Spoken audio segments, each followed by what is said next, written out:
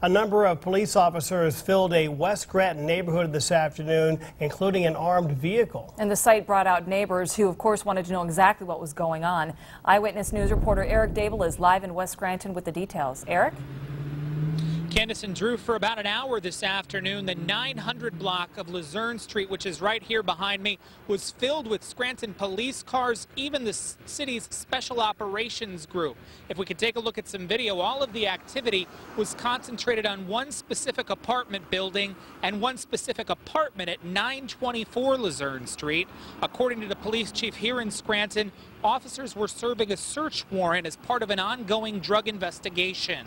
The heavy police presence had many people out on the street curious about exactly what was happening.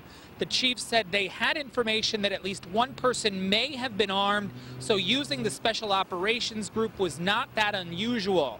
Now, a deputy district attorney here from Lackawanna County told me just a short time ago that he expects 3 people to face charges. Right now, we don't know those people's names or exactly what trouble they're in, but neighbors described the scene as police arrived here this afternoon.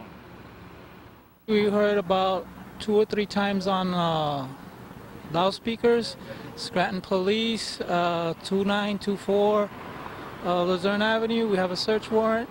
Open the door. It's heard about twice, and then I heard them breaking in.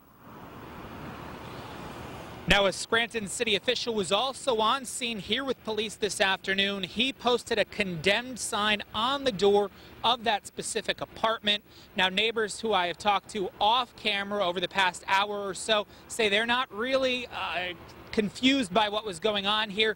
They often saw people coming in for 5-10 minutes, people parking all over this street, so they're not surprised by this drug investigation that happened here this afternoon. Of course, as we learn more about the charges, we'll pass it along to you. For now, we're live in West Scranton. Eric Dable, Eyewitness News. An exciting afternoon. All right.